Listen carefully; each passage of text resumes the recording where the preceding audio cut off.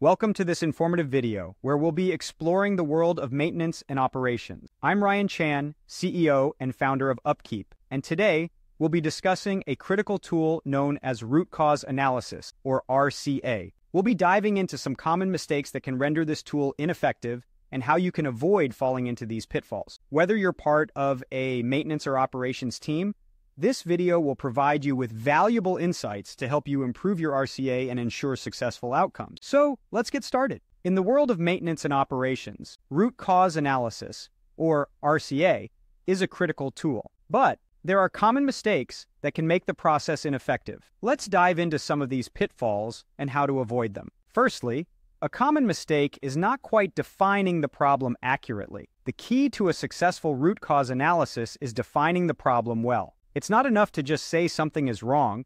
You need to dig into the specifics of when it occurs, how prevalent it is, and any domino effects it causes. Many businesses don't get specific enough about the actual problem, leading their RCA down the wrong path. Next, let's talk about focusing on the wrong thing. This is another frequent issue. Sometimes there's a tendency to go on odd tangents instead of focusing on the root processes. For instance, if you need to rework a corrective maintenance task performed last week, you might end up looking too much at your people and not enough at procedures. Instead, a better route would be to see how your maintenance processes might have failed to account for human error. Unlike personal issues, that's something you can change. On the flip side, another common mistake is taking your RCA too narrow. If you have a complex systemic issue, you'll need to account for multiple contributing causes, not just one.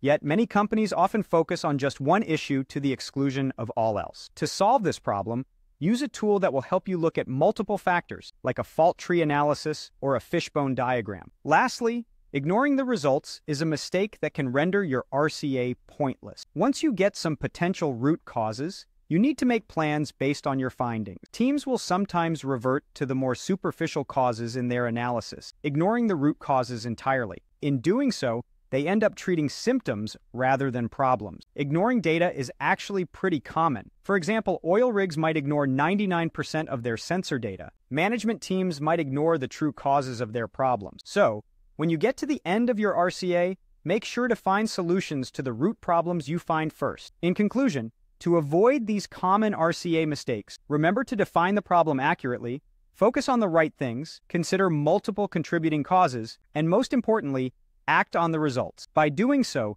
you'll ensure that your root cause analysis is effective and beneficial to your operations. Thank you for watching this video. We've explored the importance of root cause analysis, common mistakes, and how to avoid them. Remember, key to successful RCA is defining the problem accurately, focusing on the right things, considering multiple contributing causes, and acting on the results. If you found this video helpful, please subscribe to our channel for more insightful content. For further information and resources, visit our website at upkeep.com.